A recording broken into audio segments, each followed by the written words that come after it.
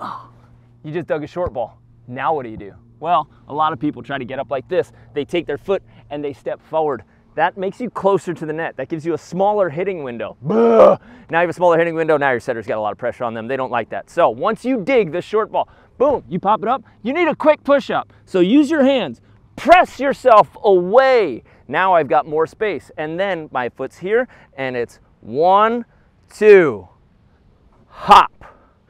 1, 2, 3, 4. Check it out one more time. I'm gonna lie down. Boom. Press myself up. 1, 2, hop. 1, 2, 3, 4. Now I've got space and I can get a full-on hit. What does that require? It requires digging high enough so that you can get a full approach. Don't dig that short ball low. You won't be able to hit. You have no space. Setter's gonna get mad.